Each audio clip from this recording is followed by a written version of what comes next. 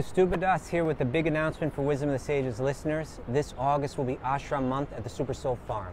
Simple ashram living, rising early, morning kirtan, yoga and pranayama, healthy vegan and vegetarian meals, farm seva and being immersed in nature, and then gathering in the evenings for kirtan and readings. Plus, each week we'll have a lead presenter teaching a different facet of the philosophy and lifestyle of Bhakti-yoga. Week number 1 will be the exceptional Bhakti Lata, teaching a course called The Beauty of Bhakti, bringing the culture of love and devotion into our lives. Week number 2 is my brother from another mother, Raghunath, teaching Falling in Love with Divinity, the Bhakti-yogi's method for opening the heart. And week number 3 is myself with a course called Following the Path, examining the history and teachings of Bhakti-yoga. You can come for 1, 2, or all 3 weeks, and the pricing is by donation. For more dates and information, go to wisdomofthesages.com/events. Peace. Hey Raghunath, tell everyone about our Patreon community. Sure, Kaustubha. The Wisdom of the Sages Patreon community is an incredible online yoga resource. If you like the type of yoga, wisdom, and culture we share on the show, then our Patreon community is a great next step. This is a listener-supported podcast, and any level of sponsorship will unlock a wide range of live and archived classes, talks, and even workshops. Raghunath teaches, I teach, and we have a host of other excellent teachers on topics ranging from yoga philosophy, asana classes, storytelling, Ayurveda, kirtan, cooking, meditation, and a lot more. We even have an incredible online Bhakti 12-step recovery group. So if you want to check it out, go to patreon.com/Wisdom of the Sages. All right, let's get it on.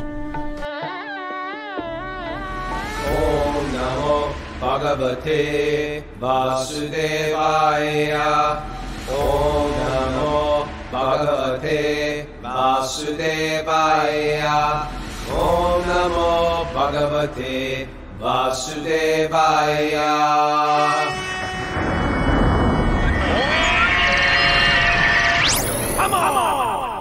Live from New York City, hot New York City. It's burning up in the city now. This is Kaustubha, and this is Wisdom of the Sages, your daily yoga podcast. Raghunath's not here with us today, but we have a special guest, Chaitanya Charan, the spiritual scientist, who we'll be speaking to very soon as our interviewee. Mara, good morning to you. How are you doing? Good morning. I'm well. How are you? I'm doing good. Is it hot up there also? So hot. Okay. Just became summer overnight. Yeah, it did. It became the middle of the summer overnight. So, Mara, what's happening? Do we have some announcements for today before we get into the interview? We do. We have our Bhakti Recovery Group meeting is at 9:30. Okay. The Irvin Davy Women's Group is meeting via the Bhakti Center. That's at 11:30 a.m. Is it 11:30 to 1? Is that how? Yeah, I think so. Yeah. And then for our Patreon members, Yamuna Bihari is offering a Marma workshop today at 2 p.m.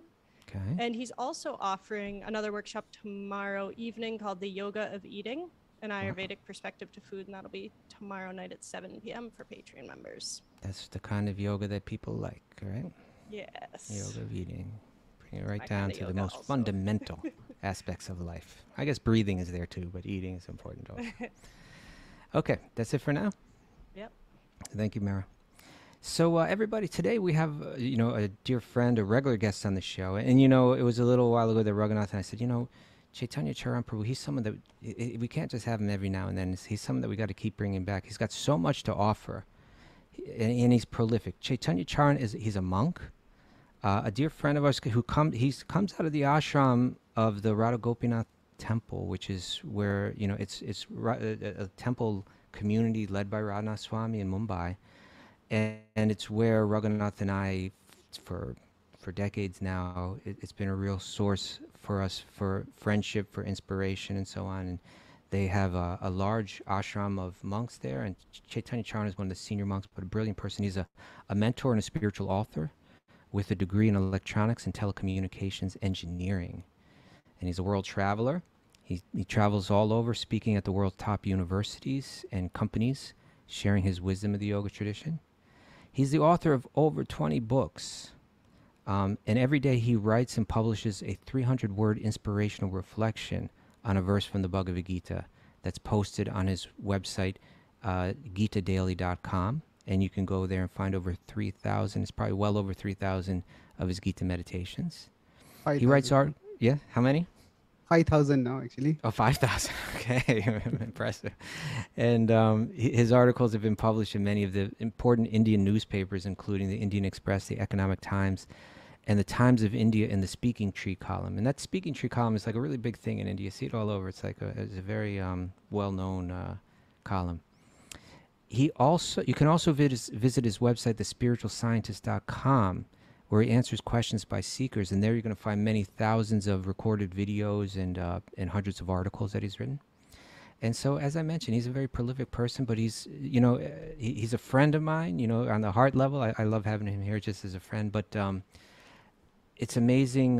He's an amazing thinker, and he takes the same books and philosophies that we've been reading for many years, and he has, he applies his scientific or his engineering mind to them. And with this, he's able to really categorize and just, sometimes it can be so, revealing when someone who's been studying the same thing that you're studying just frames it in a new way, in a really clear way, and everything starts to snap into place. And Chaitanya Charan Prabhu really has the ability to do that over and over again. So we're really thrilled to have you back. Welcome back, Prabhu. Thank you, Prabhu. I often hear your podcasts, and the wisdom of the sages is going to go into the history of the Bhakti movement as one of the you could say trendsetters in how to present Bhakti in a very appealing as well as faithful way, appealing to the audience, faithful to the tradition. So it's always my honor and pleasure to be here with you. That's very Thank generous you of you. Well, thank you. So, Prabhu, I want to start by bringing up the fact. I mentioned that you have over 20, you've authored over 20 books, but how many is the total? Okay, it's 26 right now, 26 actually, and 2 more are going to be published soon. Okay, so you've published 26 books, written and published 26 books, but there are 2 that are just waiting in the pipe and they're about to come out. By this next week actually. Oh, by next week. Okay. And both of these books, I don't know how he writes so many books. That's really impressive. But these next 2 books are about the Bhagavad-gita, correct? Yes. And what are they called? Okay, the Bhagavad-gita is the book which I have connected with the most. So I'm calling these 2 books as Relishing Bhagavad-gita and Bhagavad-gita Insights. Okay. Relishing Bhagavad-gita and Bhagavad-gita Insights. These books are not yet published, but they will be available very soon. Yeah, so they approach the Gita from, you could say, 2 distinct perspectives.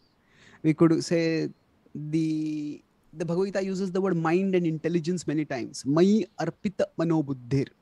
That offer your mind and your intelligence to me. Okay. So we could roughly equate the mind with the emotional faculty. It's not a very precise equivalent, but roughly, and the intelligence with the rational faculty. Okay. So the Relishing Bhagavad-gita approaches and studies the book from the emotional side. We focus on how the Bhagavad-gita, although it's a philosophical book, it is actually an expression of the loving relationship between Krishna and Arjuna. So how their relationship is manifested, developed, and ultimately made more intimate by the end of the Gita. So that is what I trace in Relishing Bhagavad-gita. Very interesting. And I'll just complete that and then we can discuss. So in Bhagavad-gita Insights, I'm approaching it more from a rational perspective. So if somebody reads the Gita, there are many verses which can be striking, but there are many verses which can also be challenging. What does this mean? How does this make sense? So the Bhagavad-gita Insights looks at some of the typical questions that may come up for a reader when they read the Gita, and I try to address them. I see. So each of these books has about has exactly 100 articles, and all of them I try to have some illustrations with them. It is 70-80 illustrations which convey the themes that I'm trying to share. And so 100 reflections approaching the Gita from the emotional perspective, relational perspective, we can say, a Krishna-Arjuna relation, 100 from the rational perspective to understand its concepts. Fascinating. Now, the Gita itself, if we look at, we're drawing from this broad tradition of, it's a tradition of yoga or tradition of bhakti, or we could call it Vedanta. It's a collection of literature that goes back many, many centuries, composed in Sanskrit, handed down. Within the tradition, it's believed that this wisdom has been handed down, forever. But even, in its literary written form, it's certainly centuries old, and it's vast, right? There's many, many, many texts. It's a tradition of many texts. But of all of these texts, as far as I can see, it seems that the Bhagavad Gita, which is a mere 700 verses, which is in one sense a relatively small text, seems to have stood out amongst them all as the most studied, the most quoted, the most applicable, or the most, let's say, practiced, as I can see. Would you agree with that? Yes, bro, definitely. I talk about broadly 3 stages in how the Bhagavad Gita has historically been received and spread. Okay. So the Bhagavad Gita is no doubt a philosophical book. At the same time, if you look at the Bhagavatam or other books, they are philosophical. There are of course stories and other things in it, but Bhagavad Gita is, we could say, philosophy in real life. The setting is that Arjuna has to face a very heart-wrenching ethical dilemma, that he has to fight a war against people who are vicious wrongdoers, but supporting those wrongdoers are also people who are very close to him, whom he respects, venerates. So what does he do? Should he fight or should he not fight? So that question, which is presented as a very real human dilemma which faces us human beings, what is the right thing to do? So the Bhagavad Gita, it's interesting, Krishna, when Arjuna asked the question to Krishna, so what should I do? Pruchhami tvam dharma sammudha cheta. So he doesn't ask, should I fight or should I not fight? He doesn't ask also, what is my dharma? He just asks, what is dharma? And here the word dharma means, what is the right thing to do? And that is a universal question. So that universal question, because the Gita addresses that, traditionally we could say in the medieval times, the Gita became one of the 3 core books which every major tradition used to try to establish its philosophical credentials. So in other words, coming out of this broader tradition of Vedanta, there's many different schools, and in order to establish their validity, in a sense, they comment on 3 books. Yes. Okay. So the Vedanta Sutra is one of them, the Upanishads are another of them, and then the Bhagavad Gita is the third. So that was one stage where the Gita was considered very important, especially in establishing a tradition's philosophical credentials. I see. Then after that, when the West started interacting with India during the times of colonialism, that was the time when the Indian tradition seemed to be so vast and incomprehensible that the West wanted to see, is there some book like the Bible, which is like the basis? And then that was the time when the Bhagavad Gita became very prominent. In fact, among all the books in the Indian tradition, especially the spiritual literature, the Bhagavad Gita is the most translated. In English itself, there are something like 900 translations, and then 900 reasonably well-known translations.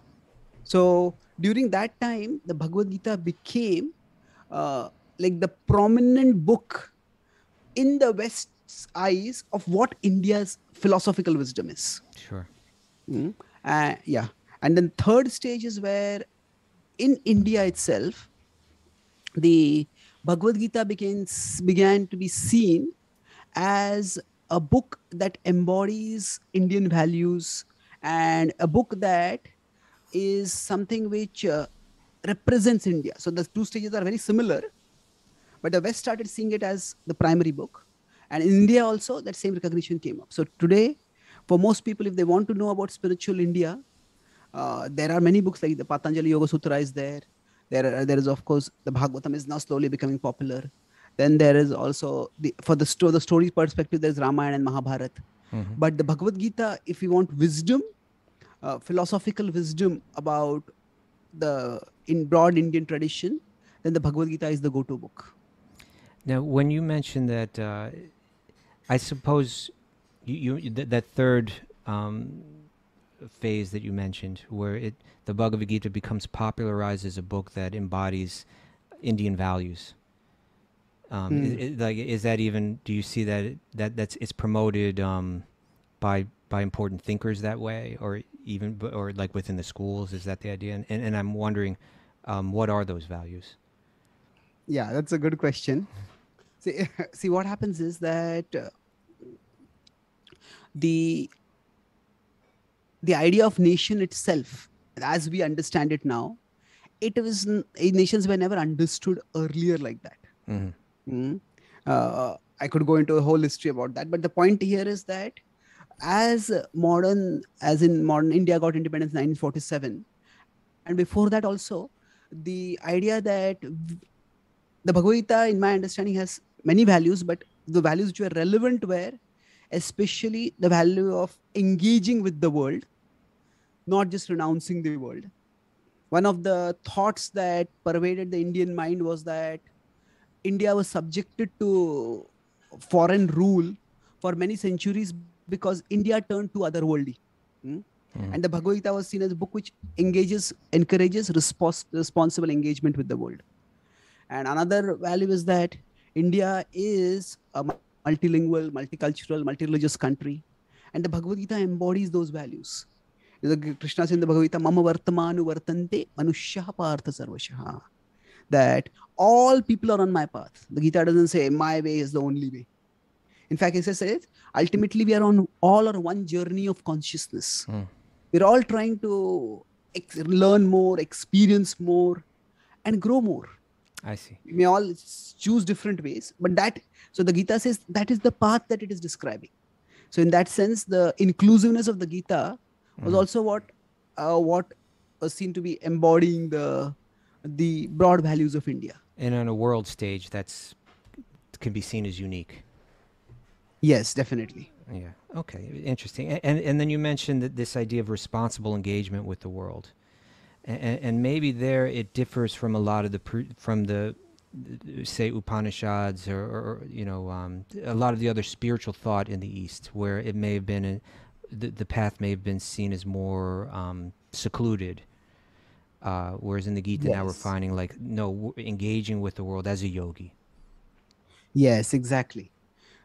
So if we see in the Indian tradition, there have been stages, but while the renounced aspect of life is important, at the same time, it was for a particular phase in life and for a particular group of people.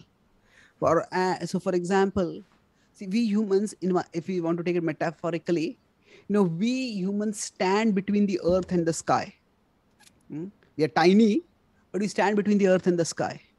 So if we consider it as the spiritual evolution, there are some people who are already so spiritually inclined or evolved that we could say their heads are already touching the sky. So they have that much interest in the world.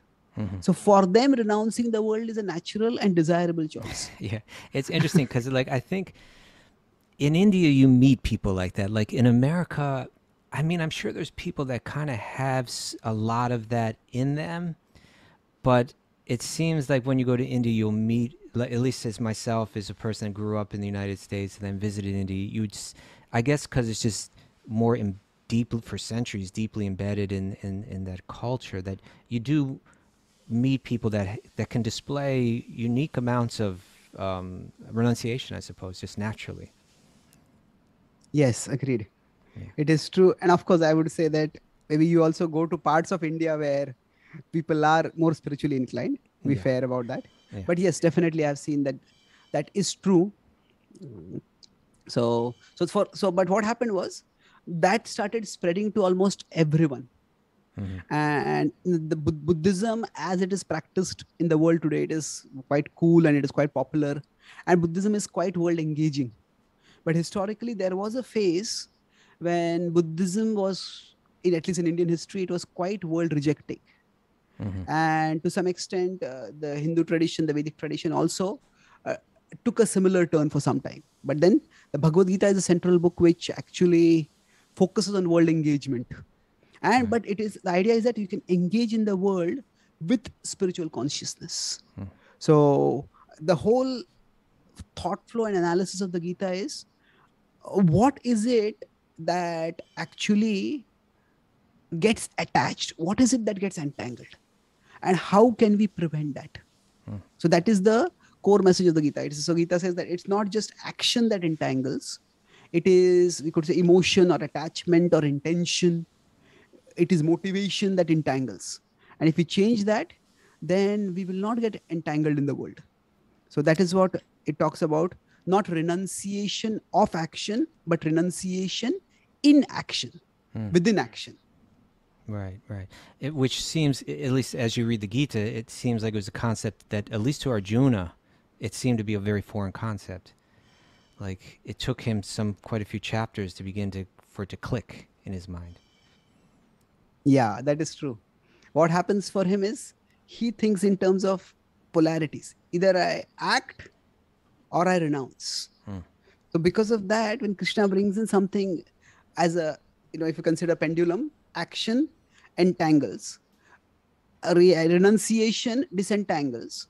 But the problem with renunciation is, he's also conscious of his responsibility in the world. So he says, I can renounce the world, but I'll be failing in my responsibilities. If I act, I will be doing my responsibility, I'll getting entangled. So if you consider there's two sides of a pendulum, the balanced state is something which it takes time for him to appreciate. And Krishna also talks about that balance at multiple levels, how we can achieve that balance. That's why there is karma yoga, and then there is dhyana yoga, and then there is bhakti yoga. So all of these provide this. So we could say the middle stage of the pendulum, Krishna also talks about multiple levels in that. It's again, I love how you break things down and looking at those two polarities. And it seems that a lot of wisdom may lie in recognizing polarity and, I don't know, maybe assuming, or let's at least say investigating where there might be some synthesis between the two, and a deeper truth may lie there.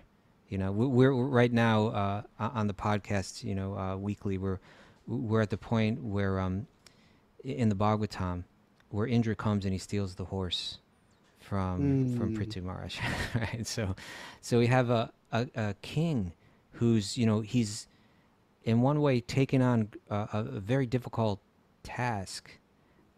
We can imagine at a great personal sacrifice to do good for his kingdom, to do good for the general population through this ritual. And then you have Indra, who's like, he's in a very high position, and out of fear, and you could say out of a selfish concern, he goes and tries to intentionally disrupt that the well-intentioned ritual of Prithu, just for an entirely selfish motive. And the reactions coming from the sages, the reaction coming from the priests, from the wise men, from the religious orthodoxy, everybody's saying, punish him, he deserves punishment. And Brahma comes and he begins to speak on another level. And as you're saying, he begins to see that life is complicated, right? Like, in other words, there's a temptation to put everything in a polarity, good or bad. But throughout Mahabharata, and as you mentioned, right at the beginning of the Gita, we deal with like a situation that's complicated. And it becomes difficult to understand exactly how to apply principles. Yes, agreed. So one of the driving questions of the Bhagavad-gita is also the driving question of the Mahabharata, which is the bigger book within which the Bhagavad-gita is spoken. Yes. And that is, what is dharma? What is the right thing to do? The Bhagavatam, of course, takes this question and makes it, could say, more urgent, more specific. What is the right thing to do at the time of death? But there is a natural development between the two. And this question that what is the right thing to do, it becomes especially perplexing when we face ethical dilemmas. So we all can face different kinds of crossroads in life. Now terms can vary, but I try to differentiate between what we can call as a moral dilemma and an ethical dilemma. A moral dilemma, modern? yeah, a moral Model, dilemma and model. Okay. moral. Yes. Morality. So moral dilemma is basically where one choice is moral and the other choice is immoral. Okay. So somebody is maybe in a shopping mall and they see, okay, the camera here is broken. Maybe I can shoplift. I can get away with it. Should I not? Right. So Opportunity is there. the opportunity is there. Now, there is a cynical saying, I don't agree with it. He says most morality is just lack of opportunity. Okay. I guess we can always test it once the opportunity is offered. That theory becomes tested. Yeah. Yeah. But the point is, in such a situation, should I do it or should not do it? It just requires moral strength. Okay. Oh, I won't be greedy. I won't do it. So that's moral strength required. But ethical dilemmas are where there are two things and both of them are right in their own way. Okay. So which is the more right thing, or which is more right in this particular situation? Right. So that is ethical dilemma, where there are two conflicting moral values, and both one has to. At that time, one doesn't just need moral strength. In one sense, one needs a moral framework or a philosophical worldview with a moral framework that places moral values in a hierarchy. That is this a higher morality over here, or is this the higher morality over here? And so the Bhagavad-gita is, sometimes the Bhagavad-gita can seem for some people to be like a book of violence because it's spoken on a battlefield. Yeah. But remarkably, the Gita doesn't refer to much to the war at all. In one sense, if Krishna had wanted Arjuna to just fight, Krishna could have just reminded Arjuna of all the nasty things that the opponents had done to his family. The opponents had even tried to dishonor and disrobe his wife in public. Yeah. Now, that would have been enough for a warrior like Arjuna to have his blood boiling and fight. But Krishna doesn't even once mention that. Interesting. Because Krishna's purpose is not just to get Arjuna to fight. Krishna's purpose is to provide Arjuna a framework for sound decision making amidst ethical dilemmas. Very interesting go point. ahead. Can you describe that framework for us? Okay, in yeah. greater detail. But I'll just describe the ethical dilemma that he was facing. Okay. So there are traditional words, that is, Arjuna is torn between two dharmas. Dharma is duty or the right thing to do. Okay. So one is his Kshatriya dharma. Kshatriya means is a warrior. So the warrior's duty is to protect society from wrongdoers, protect society from aggressors, disruptors, antisocial elements basically. And clearly, if we read the broader context of the Mahabharata, the opponents, the Kauravas, were lawbreakers. So that is, his warrior duty was to punish aggressors. But he also has a Kula Dharma. Kula Dharma is dynastic duty. That I am a part of a family of dynasty and their opponents are also my cousins. They're my relatives. They're my grandfather over there. So I have a duty to protect my dynasty. So he's torn between his warrior duty and his dynastic duty. So which duty is important? Now, of course, the Bhagavad-gita doesn't get into these specific duties, but it takes that forward. That okay, that when somebody is torn between two duties, there is an ethical dilemma, how does one move forward? So I try to talk about the Gita in, we could say, a four-word acronym. You can say I start with the first basis the Gita gives for analyzing is identity. So before we can decide what is the right thing to do, we have to understand who we actually are. So to understand who we actually are, that is, the Gita says our identity is that we are spiritual beings. So the Gita talks about, in one sense, multiple levels of identity. It doesn't deny our current identity. Say, I'm an Indian, most of you are Americans, some of us are males, some of us are females. These are identities. But we could say these are more functional identities. That we might change our citizenship, we might identify as a profession, we might change our profession. So these are functional identities. But below all functional, social, other such identities is our fundamental identity.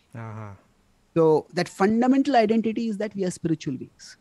So Krishna, in one sense, starts the Gita with an approach which is similar to a well-known quote of Einstein. He says that problems cannot be solved at the same level of awareness or consciousness that created them. So Krishna says, if you're only going to think, am I a warrior or am I should I do my warrior duty or should I do my dynastic duty? Functional. Both are functional. Yeah. And how will you prioritize? Is this function more important? This function more important? Let's just go below the functional level to the fundamental level. So who am I really? That is identity. So now, once we get that identity right, the next thing that the Gita brings in is divinity.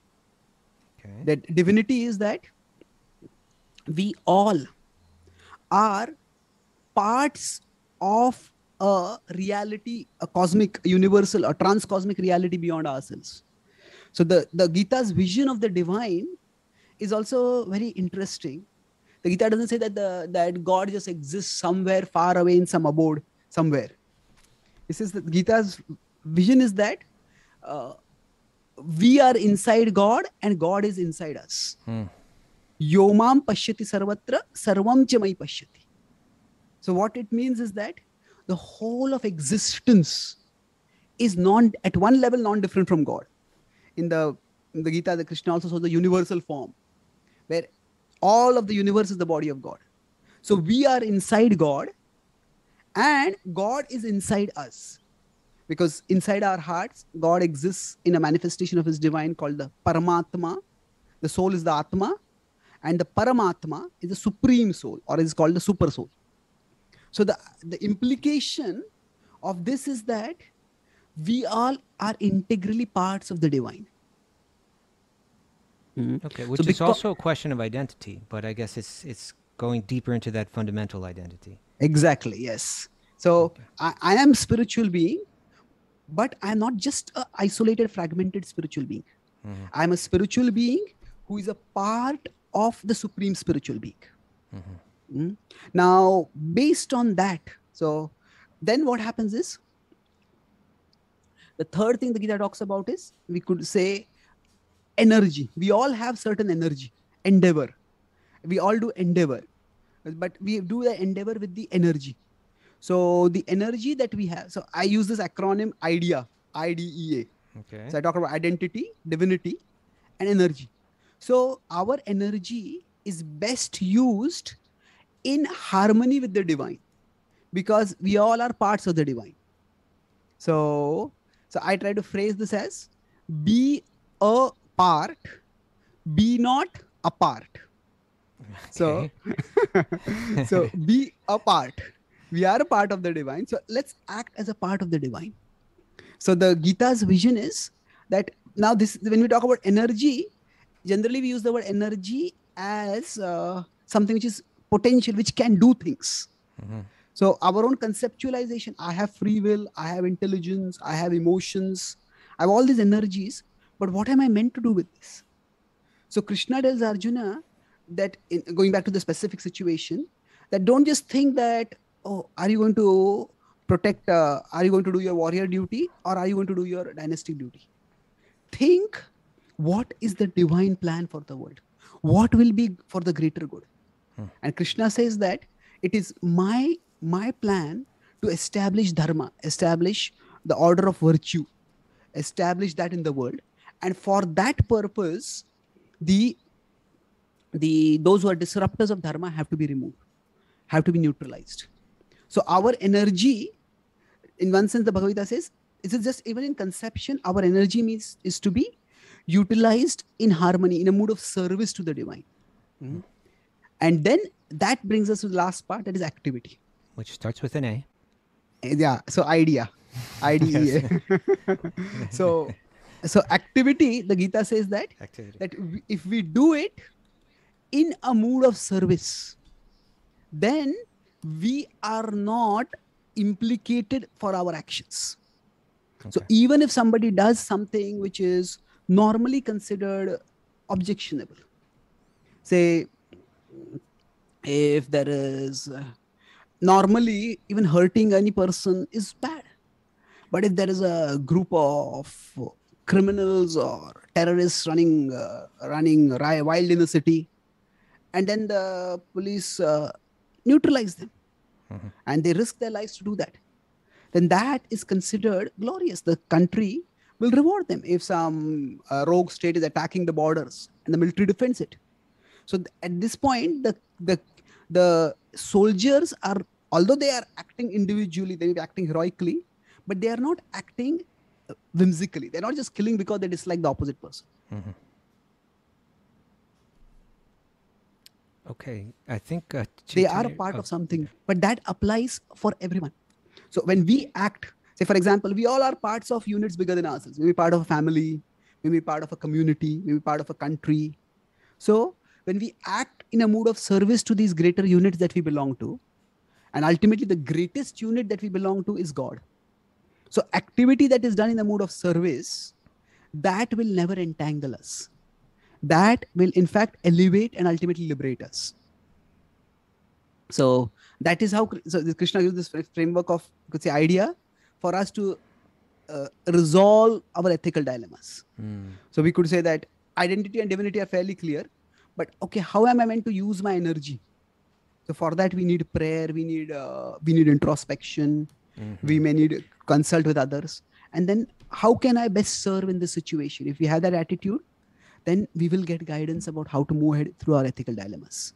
So, in other words, where one may be concerned about the Gita's battlefield setting, and one might, reasonably be concerned that it seems like an appeal to violence in the name of God. That if one's going to actually engage with this fairly, you're going to see that it's not such a simplistic kind of statement that's being made or encouragement that's being made. Really, this book is encouraging one to think very deeply about their own sense of identity, and about how their own sense of divinity, and how what is their more fundamental role in the universe. Exactly. Okay. Definitely. See, violence is it's in one sense in the core message of the Gita, it is remarkably absent. Because the Gita, as I said, I talk about, this is one of the, in fact, there are several articles talking about this theme of violence in my book. So I talk of it from one perspective is that, as I said, the Gita doesn't even use any of the circumstantial reasons for war. Although that would have been the easiest way to get Arjuna to act. So we can look at the content of the Gita. So I talk about the content, the context, and the consequence. So the content perspective, if you see, that there is hardly any usage of war, war fomenting, violence fomenting kind of language. And if you look at Arjuna's question at the start and Arjuna's answer at the end, in both cases, say Arjuna asks, what is the right thing to do for me? What is dharma? And at the end, and Arjuna doesn't say, I will fight. He says, I will do your will. I'll act harmoniously. Yeah. Yes, karishye vachanam tava. So, in fact, in the end of the Gita, there is last several concluding verses. There's no reference at all to war. So it's about the message of harmony. Arjuna says, yes, I will harmonize with your will. I will do your will. So that is the essential message of the Gita. So in terms of the context, if we see what Arjuna asks and what Arjuna understands as the application of the Gita, it is a message of harmony. So, and then in terms of consequence, the Gita has been influential for thousands of years in India. Now, if you consider many of the prominent commentators who wrote on the Gita, there's Ramanujacharya, Madhvacharya.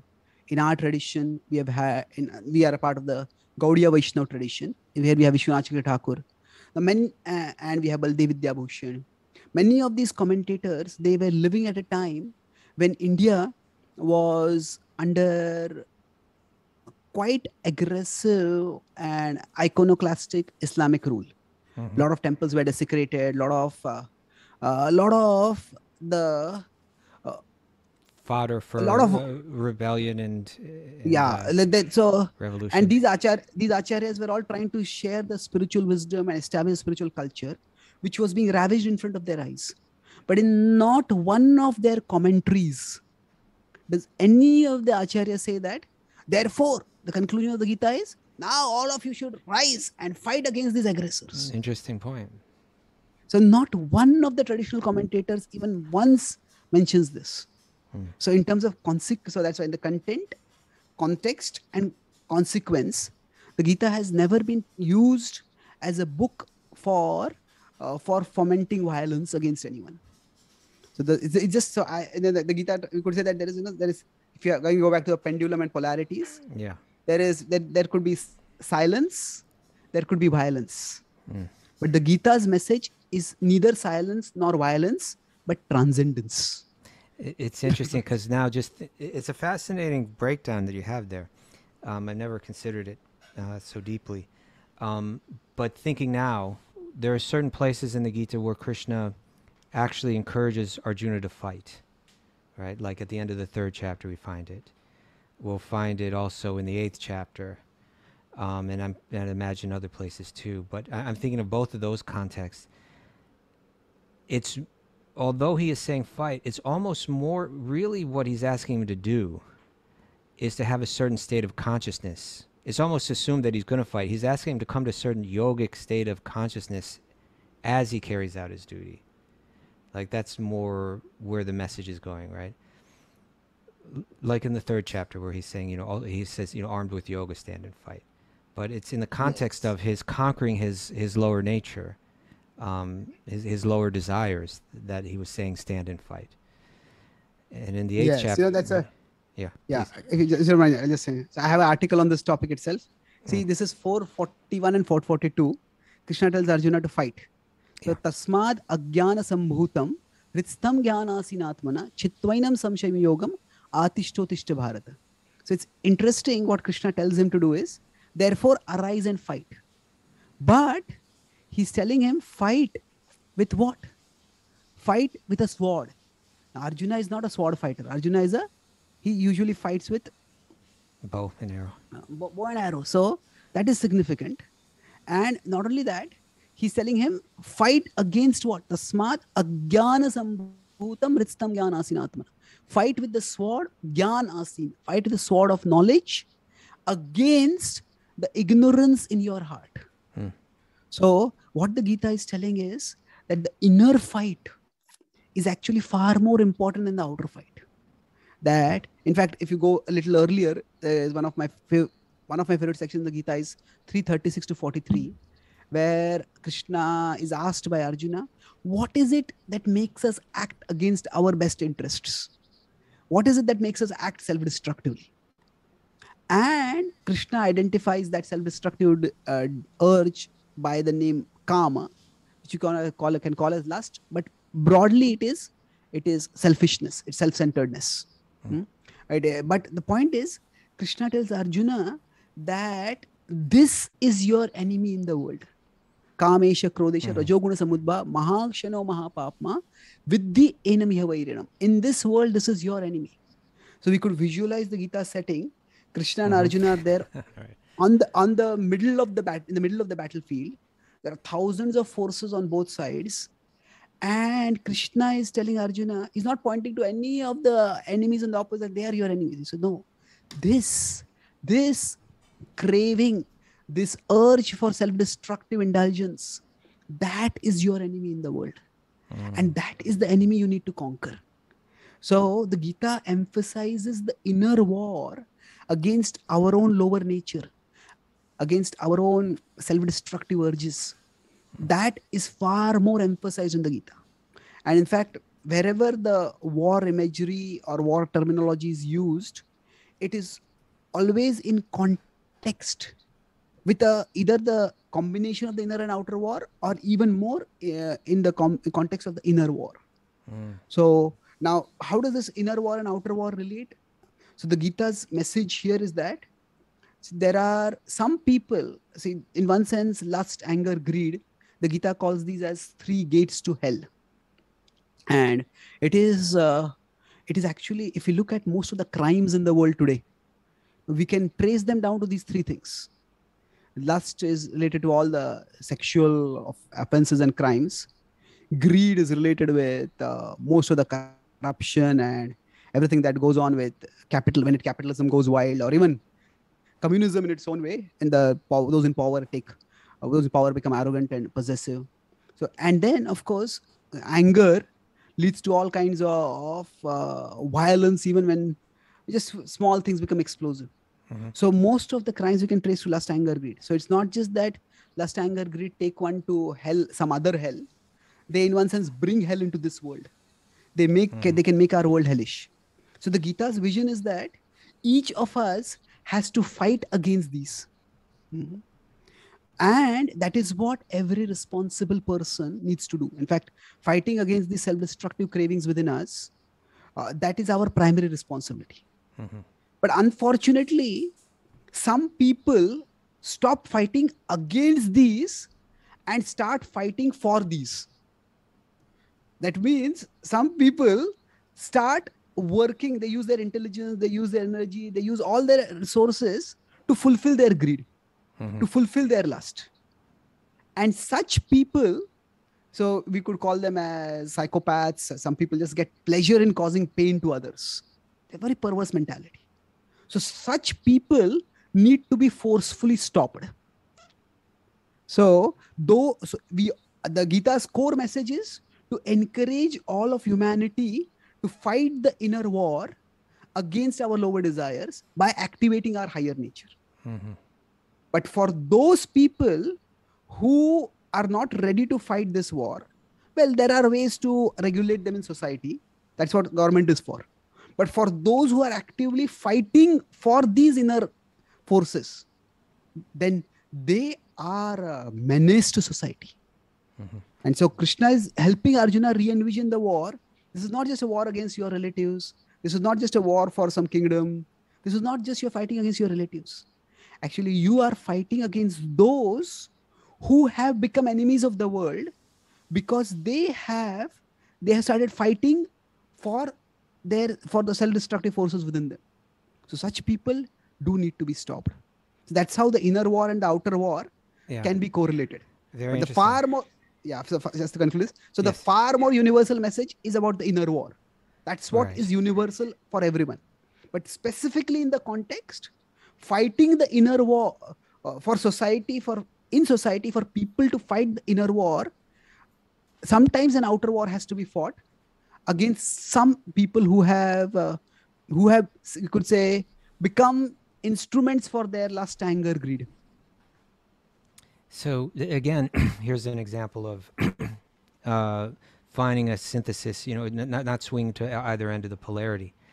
Because some commentators, I believe Gandhi mentioned that, like, if the battlefield setting of the Gita refers to a real battle, then I'm not interested in it, or something like that, right? Although he drew very deeply from the Gita, it seems like he was prone to say that the setting was entirely allegorical or something like that. Yes. Where what you're saying is, it's not that it's entirely allegorical, but the battle that's being spoken about, if you go deeper into this book, you're going to find it's a very different battle that is its emphasis. Yes, exactly. So the challenge that has come over here is that I talk about 3 things. You read a book, you read from a book, and you read into a book. Say that again. Okay, read a book. Read a book. Read a book. Read from a book, and read into a book. Okay. So, read a book means, I just want to know what this book is saying.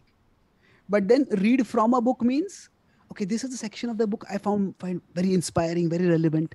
I'll focus on that. I'll read more on it. This is what I want to apply in my life. This is what I want to share. So first and second are perfectly fine. They're desirable. That's what we can't keep all the book in mind, Right. all the time. But read into a book means what? We have our own preconceptions and we impose those on the book. Mm-hmm. So And what that- happens with? So unfortunately, you could say, yeah, you can say what you're saying. Well, I was going to say it's not uncommon that's been done in Gita commentaries. Oh yeah, exactly. So Srila Prabhupada, he wrote a Gita commentary which he called as Bhagavad-gita as it is. Mm-hmm. Now that is sometimes that can sound like a presumptuous title, Mhm. as it is. But his point was that the Gita has very clear conclusions. Right. See, the Gita is very inclusive in its message. It is very broad. Different people can read different things from the Gita, and that is fine. But the Gita is very clear in its conclusion. When Prabhupada said Bhagavad Gita as it is, he was focusing that he is giving the conclusion of the Gita very clearly. Mhm. In fact, not only clearly, he gives it consistently throughout the book. Right. Prabhupada doesn't get, in his Gita commentary, he doesn't get so much into the technicalities of the Gita and its various analysis of this level and that level. He does address it, but not too much. He's focusing on the conclusion. But Prabhupada would say that some Gita commentaries are not Bhagavad Gita as it is. They are Bhagavad Gita as you want it to be, or Bhagavad Gita as you are. As you So, are. So that's reading into it. yeah. Yeah. So with all due respects to Gandhiji, I used to read I read several of his books before I was introduced to Bhakti. I read his Gita commentary also. So what happened was he was already, you could say, a fan or a proponent of non-violence. Yeah. And then he read that into the Gita. Mm-hmm. And in fact, although he is an extraordinary person in his own way, he writes in the introduction that I would like to say that, humbly submit that Vyasadeva has committed a serious mistake. Vyasadeva is the person who put the Vedic scriptures in writing. He said that he has used the war as an allegory, as a metaphor. But this is a metaphor that is very likely to be misunderstood and misapplied. Mm-hmm. So I feel that he shouldn't have used this metaphor. Right. So it's you may say he's humble, but it's quite presumptuous to think. So he didn't consider that maybe there's some reason why he used that metaphor. So yeah, Very so interesting. that's Yeah. reading into the. I feel, and I think we've discussed this with you on some previous the previous times you've been on the show, but it does feel that in the past decade or so, the polarity has increased a lot, politically and in the social discourse. And it's my own impression is that I think I see people of different political bents reading into spiritual literature more than I've ever noticed before. Like the tendency to read into the book, it seems to be popping up all over the place. I don't know if you feel similar. Yes, that is very true. What has happened is that you could say there's a difference between ideas and ideologies. Mm-hmm. So people have ideas, ideologies have people.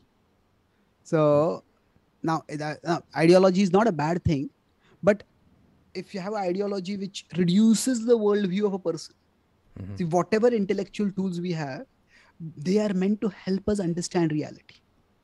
But the temptation is that once we acquire an intellectual tool, we reduce reality to fit into that intellectual tool.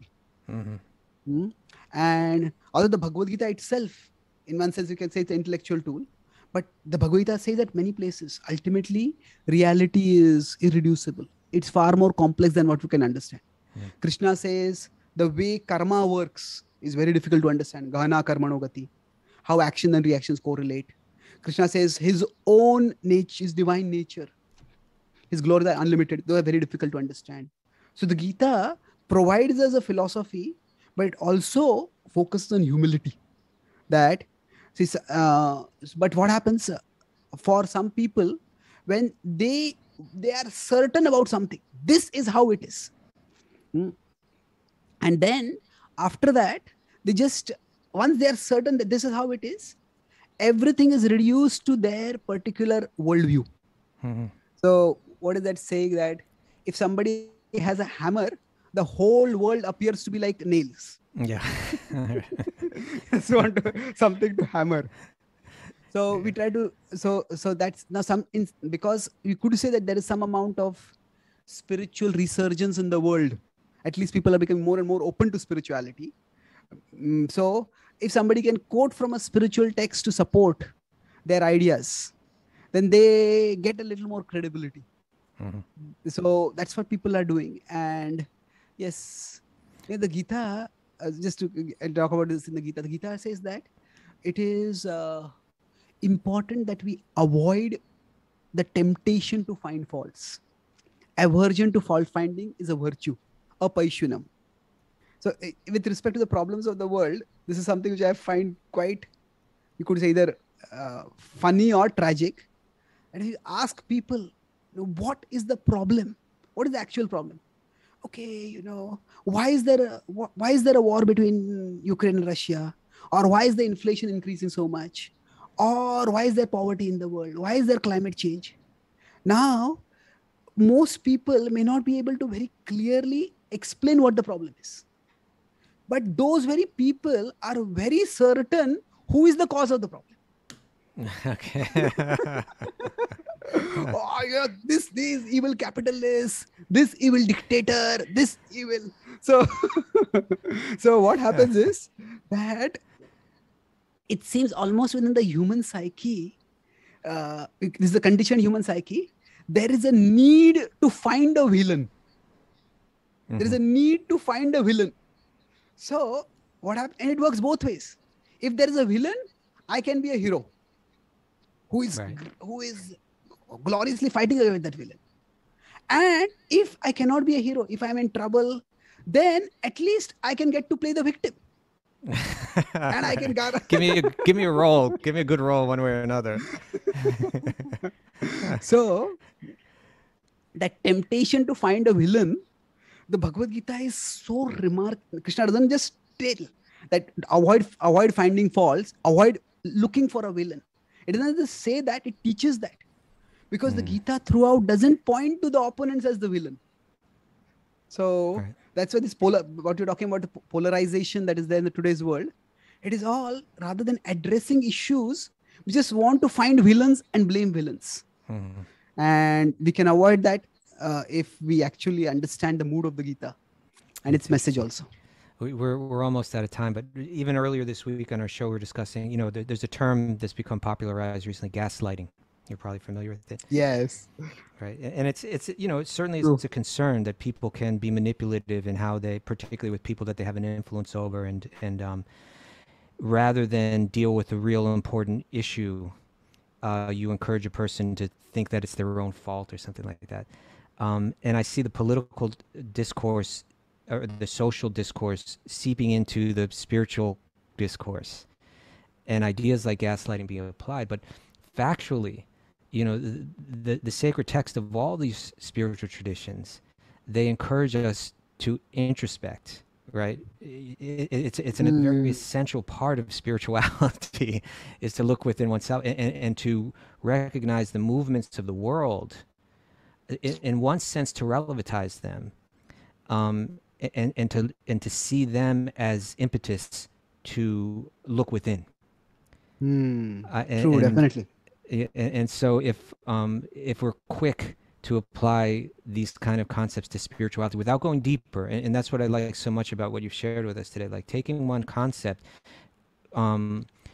resisting the urge to immediately categorize it according to our psychological or intellectual tendencies, and rather than read into the text, go very deep into try to understand the different layers of wisdom that's there. Then it's only then that we're actually getting to transformation, and its transformation is what's actually needed to solve all these problems. Yes, definitely. I'll make two quick points. Please. The Gita talks about a very fascinating concept called knowledge in the mode of ignorance. So normally we consider knowledge and ignorance as opposite things. But in 1822, it says, Yattu krutsnavad ekasmin karye saktamahetukam atatvarthavad alpam cha tattamasam udharatam. It says that when one takes one part of reality and makes it the total reality, then what happens is that person is having knowledge, but that knowledge is not removing their ignorance. That knowledge is reinforcing their ignorance. So if I am biased against someone, then the news may talk about, in the news there might be how, oh, that community is good also, they do so many good things. But I will zero in on the news about how that community is bad. And I will have 100 examples of all that community did bad. So I have knowledge, but that knowledge is only reinforcing my bias. So knowledge in ignorance means knowledge that increases our ignorance. It doesn't decrease our ignorance. And because we live in a world where there's such accessibility to knowledge now, maybe we're becoming more ignorant than ever before. Yeah, there's that what in social media they call once echo chamber, a social media bubble. People live inside that itself. And this actually applies even in religious traditions. I'll conclude with this. Some people equate faith with certainty. If I have faith in God, that I am certain this is right and everything else is wrong. I was in Texas once, and everybody was taking me for a program, and I was then I saw a car which said, it's obviously belonged to some evangelical Christian. He said that, no disrespect to Christianity, but just says, God said it, I accept it, that settles it. There you go. Okay. So no need to look more deeply into this. So, but then what happens with this is, the problem with this is that life is complex, and God has said 100 things. Which particular thing to apply where? Right. So some people equate faith with certainty, but sometimes that certainty is not an expression of faith; it is an expression of ego. I am right and you are wrong. Right. And in contrast, these people sometimes equate uncertainty with lack of faith. But uncertainty can be a sign of humility. That reality is far more complex than what I can immediately understand. Even the books of wisdom that I am referring to, they are also complex. So therefore, faith can sometimes be better expressed through humility than certainty. Yes, there are certain bedrock truths. There are some bedrock truths of which we are certain. That the existence of God, the existence of soul, the pursuit of spirituality as life's primary purpose. These are there. But with respect to many specific issues in the world, if we approach them with greater humility rather than greater certainty, we could avoid much more conflict and we could help create a better world. Sage advice from the spiritual scientists. Thank you so much for coming on again. It's everything you say so valuable, and you have unlimited things like this to share. To find more, please visit thespiritualscientist.com or also gitadaily.com. I recommend people check in every day. Get a little something from it. It'll really deepen your insight. Thank you, Prabhu, so much for coming on again. Thank you. Happy to be your side.